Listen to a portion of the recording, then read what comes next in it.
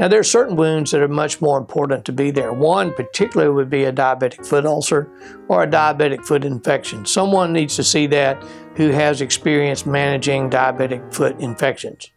Not all infections or not all wounds of a diabetic foot result in a major amputation or problem, but the potential is there.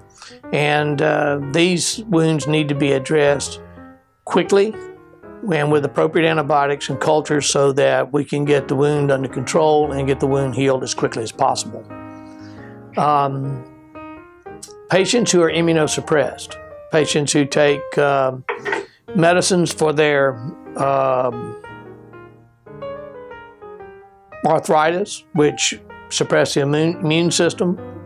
One that happens to come to mind would be Enbrel. It's advertised on TV.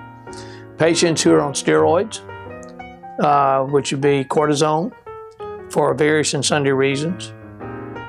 And patients who have significant illnesses otherwise, who are just in poor health. Whenever they get a wound, sometimes it makes it 2 or 3 times as difficult to get that wound healed.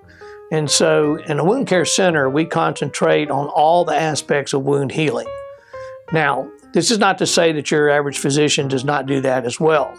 But if that has been done and the wound is not progressing as you think it should, then it's time to be able to get someone who has more experience with managing those types of wounds.